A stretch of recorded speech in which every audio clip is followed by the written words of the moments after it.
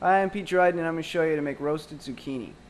Things you will need: zucchini, olive oil, salt, pepper, cooking spray, cutting board, a knife, and a baking pan.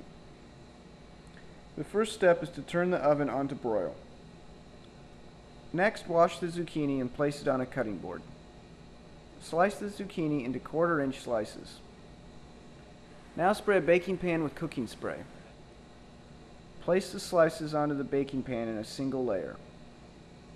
Then drizzle some olive oil over the slices and season with the desired amount of salt and pepper. Place the pan in the oven and roast for around 5 minutes. When the zucchini slices are tender, remove from the oven and serve. And that is how you make roasted zucchini.